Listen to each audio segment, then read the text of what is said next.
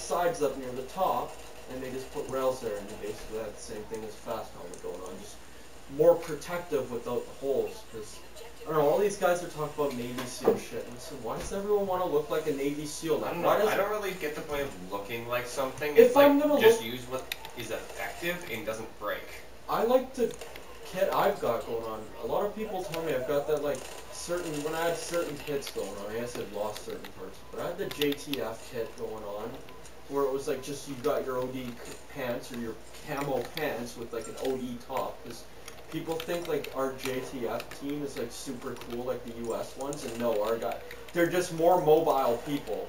People don't understand what the special forces isn't really a special force. It's actually like, it's a more mobile force. I was watching a breakdown on this from a Navy SEAL's point of view, and even they look at it like we're trained maybe a little bit longer and like heavier training, but they're like, we don't do all this special shit people think of. We're just a more mobile force. We can get places that maybe the Army can't get their trucks into, or maybe the Army doesn't feel like going into yet.